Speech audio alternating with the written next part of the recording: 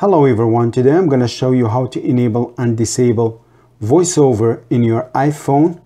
So just go to Settings, Accessibility, VoiceOver, toggle to turn it on. VoiceOver on, Settings, Accessibility, back button. You can disable it, double tap, VoiceOver off. and it's off. If the button is stuck and you cannot turn it off, you just ask Siri to turn it off for you. So just press the side button or the home button if you have a Touch ID iPhone and ask Siri to turn it off. Hi Siri, turn VoiceOver on. Okay, I turned VoiceOver on. Now turn it off.